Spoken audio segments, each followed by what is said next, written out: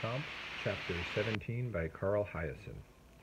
Anyone taking the time to search Derek Badger's luxury motor coach would have found a clue to his strange and sudden departure. Inside a silk pillowcase, tucked beneath his mattress, was a cherished collection of DVDs, volumes 1 through 3 of the Nightwing trilogy. The movies were based on a series of popular novels featuring a handsome but sensitive high school baseball star named Dax Mangold and his girlfriend, Lupa Jean.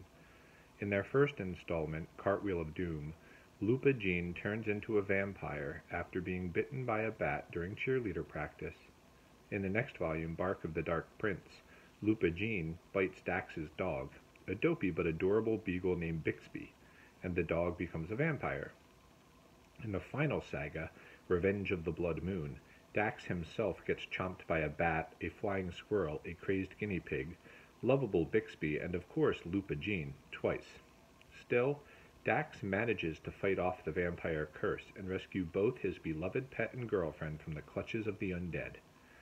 One reviewer, writing on Amazon, trashed the Nightwing trilogy as three of the most brainless books ever written in the English language, an insult to every unsuspecting reader who makes the tragic mistake of picking one up.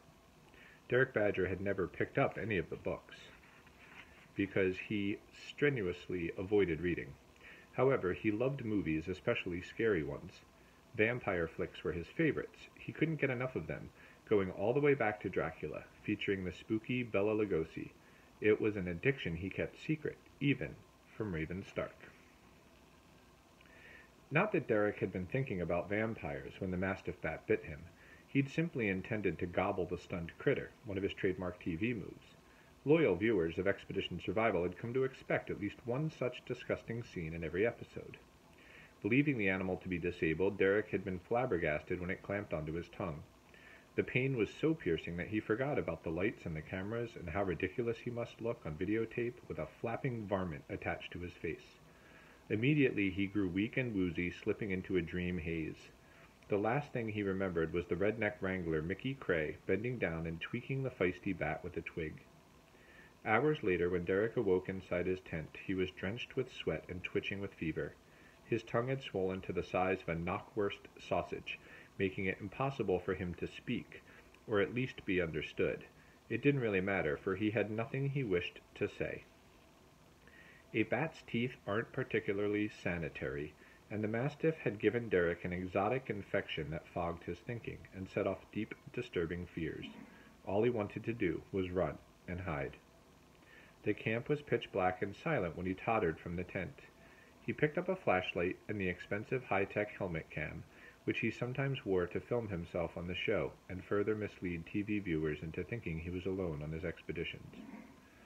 Weaving through the dense hammock, Derek had no master plan. It was only later, when he was perched high atop a strangler fig tree, that his skittering thoughts returned to the creature that had chomped him. Could it have been a vampire bat? Could he himself be morphing into one of the sinister night-roaming fiends? Had he not been so ill, Derek would have scoffed at such an absurd idea, but once the notion took hold, his fever-racked imagination was unstoppable. He decided to do what Dax Mangold did when he was attacked by a bat and all those other critters in the final Nightwing episode. Feeling the evil blood chill in his veins, Dax Mangold fled deep into the woods to battle the terrible forces of the spirit underworld and to save his own soul. The director and crew of Expedition Survival were worried that Derek Badger had been stricken with rabies, but Derek himself was worried about something even worse. He spent the remainder of the night clinging to the branches, wondering if by morning he'd be hanging upside down by his feet, sporting bat wings and fuzzy, crinkled ears. Shortly after dawn, he heard an airboat arrive at the campsite. Soon Raven and some of the crew started shouting his name and launched a noisy search. When they passed beneath the old fig tree, none of them glanced up, in the high boughs where Derek was hiding. Soon afterward, he scrambled to the ground and made his way to the moat, where Link's airboat was moored. Unlike real survivalists, Derek had no natural sense of direction. He steered the flat-bottomed vessel across the liquid prairie in a snaking, aimless path that ended with him smacking into the embankment of another tree island. The airboat was traveling exactly 29 miles per hour when it pancaked to a halt, ejecting Derek over the heels. head over heels. He landed on his helmet cam, bounced twice, and then rolled into a bitter-smelling thicket of poison ivy. There he lay, scratching frantically, until a spear of sunshine lanced through a leafy canopy and caught him squarely in the eyes. Derek recalled with alarm that daylight caused vampires to either melt or catch fire, possibly both. In a panic, he crawled back to the mired boat and scrunched beneath its broad bow, where he cowered like an overgrown mole, shielding his face with the freshly dented helmet cam. He braced against the dreaded first symptoms of vampirehood by reciting a chant of resistance that Dax Mangold kept repeating in revenge of the blood moon. Ica laro, gumbo mucho, Ica laro. The English translation was not known to Derek, but the word eclairo made him think of eclairs, his favorite dessert, chocolate eclairs, filled with French vanilla custard. Soon Derek's stomach began snarling with hunger, a beast more bold and ferocious than any mere vampire. Sickler wasn't losing any sleep over the missing survivalist. The longer Derek Badger stayed lost, the better it would be for Sickler's business. Before setting off on the search, the airboat drivers and TV crew had loaded up on bottled water, sodas, coffee, snacks, and sunscreen at Sickler's souvenir shop. Raven Stark had warned Sickler not to tell a soul that Derek was missing, because it might leak to the media and then snoopy reporters would show up. Sickler had sort of agreed to keep his mouth shut. It would be good publicity for the shop if he got his face on the evening news, but for now he was willing to wait. He was sitting alone, devouring a box of powdered donuts behind the counter, when a burly, unshaven man opened the screen door. The man was too tan to be a tourist. He wore a faded Buffalo Bills jersey, baggy gray gym shorts, and soiled sneakers with no laces. His hair was matted, and his eyes were red-rimmed and oozy. "Can I help you?" Sickler asked. "I believe so." "You look thirsty, sport. Want a soda?" "Beer," the man said. "Sure. In a bottle if you got one." "Absolutely." "That real or fake?" The man pointed at the bleached skull of a fox that was displayed on a pine shelf above the microwave. "Course it's real." Sickler managed to sound indignant. "Shot it myself," he said, which was a lie. "It's yours for $40. "No thanks." "How about 30?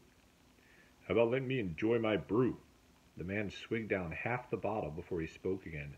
"Trying to find somebody." Sickler thought instantly of Derek Badger, but it didn't add up. The stranger didn't look like a TV reporter. "Who you looking for? What's his name?" "Not he," the man said. "It's a she." Sickler smiled and licked the sugary dust from another donut. "We don't get lots of women coming through here, sport. Pretty sure I'd remember." The man slapped a wallet-sized photograph on the countertop. "She's not a woman," he said gruffly. "She's my daughter." It was a school picture of the scrawny girl who'd been hanging around with Derek Badger's television crew.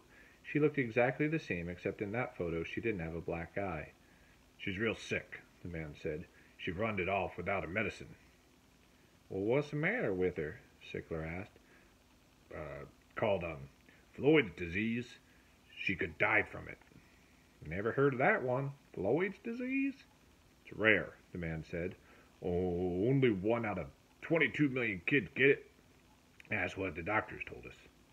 Sickler had seen enough trouble over the years that he wasn't looking for more. Maybe the stranger was telling the truth, and maybe he wasn't. In any case, Sickler had no desire to get in the middle of a family hassle. He pushed the girl's photograph away. "Sorry, she don't look familiar." "Is that right?" The man lunged across the counter and hissed. "She called from here, Slim." Sickler shoved him back. He was larger than the stranger. At nearly 300 pounds, he was larger than almost everybody. But he was hopelessly out of shape. That's why he kept a claw hammer behind the counter. He took it out and said, "Settle down, sport." The man raised his hands apologetically. "Sorry, buddy. Just gotta find her, that's all, before she goes into a coma or something. You can put that hammer away. I won't make no trouble." Sickler didn't put it away. He said, "We get lots of tourists coming off the highway to borrow this phone when their cell batteries go dead. I don't pay attention to what they look like or their kids." "She's not a tourist." The shop owner didn't like that the man had grabbed at him, or the meanness in the man's eyes. The slim wisecrack was out of line, too. I told you the girl don't look familiar. Now I got work to do, so be on your way. Hold on. But first, pay for the beer. Sickler tapped the claw hammer on the countertop. $4 even. The stranger thumbed out the cash from a grimy wad. The name's Tuna. Tina? No, Tuna. Like the fish? She said on the phone she was in Aruba, the man said, making lists of moth and butterflies. She told me not to worry. She hitched a ride on a sailboat with some circus folks. Aruba? Sickler laughed. That's quite a story. Thing is, I got caller ID on my cell. That's how I know a fact. For a fact, she was here. Oh, great, Sickler thought. The name of this place came up on my phone when she called, the man went on. I looked up your address on the internet, and here I am. Sickler wasn't ever going to admit that he knew the girl, or that he'd charged her $2 to use his office phone. What time did she call you? Hour ago, the stranger said. He checked his watch. Make it 1 hour and 11 minutes. Whatever, Sickler shrugged. I wasn't here. I was over in Naples. But I'll ask the lady who watches the shop for me if she recalls seeing the girl. That's the best I can do. I'll leave a picture with you, the man said. Hey, is that your motor coach parked outside? The big black number with the tinted windows? Sure is, Sickler lied again. Sweet. How much that bad boy set you back? You don't want to know. I got a Winnebago chieftain that's seen better days. Lucky I don't have to drive it far. Sickler said, Hey, tell me something. Sure. Why would this girl... My daughter, the stranger interjected. Why would she call to say she's in Aruba if she ain't? Why the heck would she lie about something like that to her own daddy? The man finished his beer with a burp and headed for the door. Long story, he said. I'll bet it is, thought Sickler.